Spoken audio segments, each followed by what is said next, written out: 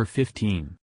This photo surfaced on the internet recently, showing a strange humanoid creature crawling out from the woods onto the road. The story goes that a geologist took a heat signature photo of a creature he saw while he was working on a site. Though the photo is now largely believed to be a fake, it is still circulating and freaking people out. Number 14.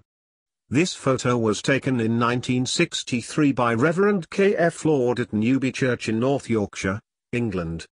This photo has been examined at length by experts in various fields to try and decide the photo's authenticity.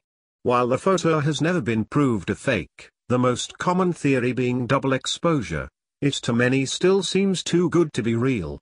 One of the most common theories is that it is the ghost of a plague doctor who would have worked in the church. Number 13.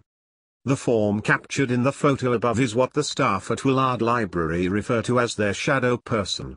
The library snapped this picture from their surveillance system. Staff at the library and people who watch the tapes, which the library has made available online, describe this creature as sometimes being just a shadow and sometimes being a semi-humanoid form. Either way, the staff at Willard Library embrace their ghosts in the biggest way. Number 12. This photo was taken at Waverly Hills Sanitarium in 2006. The ghost investigators who took the photo believe it to be Mary Lee, a patient and scorned lover of one of the neglectful doctors to work there. Number 11. This photo was taken in 1956 at Eastry Church in Kent, England. It is one of the more famous ghost pictures to be shared, and it is still undecided on whether the monk pictured is real or not. Number 10. This photo was captured by an automatic trail cam set up in a forest in Wisconsin. It is unclear what is in the picture, and this is one of many trail cam pictures and sightings of ghosts and unknown creatures lurking in the woods. Number 9. This photo was taken while a tour was being conducted at the old Charleston City Jail. A tourist snapped the photograph after feeling what they believed to be the presence of something. Number 8. This photo was taken during the Civil War and is thought to be a soldier walking up the basement stairs. Number 7. This photo was taken with a Polaroid camera on the front steps of a house just outside Wicker Park in Chicago. The little girl on the front steps was playing dress up with some clothes that she had found in the house when they moved in.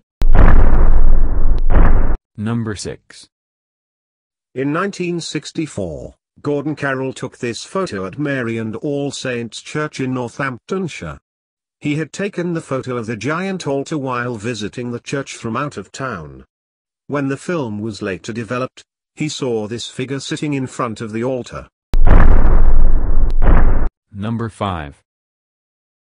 This photo was taken after the Cooper family moved into their new Texas home in 1950. The story goes that the night this photo was taken, one of the boys started having nightmares about the man in the ceiling that didn't stop for years. If you look closely, there is also a large black void under the boy on the far right that doesn't seem to be normal. There has been a great deal of debate over the authenticity of this photo, though no conclusion has been made either way. Number 4. This photo was taken in 1966 at the National Maritime Museum in Greenwich, England. It was taken by Reverend Ralph Hardy on the Tulip Staircase. Number 3. This photo was captured by a deer cam a hunter had set up. The spread of woods where this was taken is more than 10 miles from the nearest town, and it would have been strange for anyone to be in the woods. Number 2. This photo was taken by two friends who were out smoking in the dark. They had heard strange noises and whispers, but they didn't notice the figure until they were looking back over the pictures. Number 1. This photo was captured on CCTV footage while the palace was closed. There were no other people on site at the time.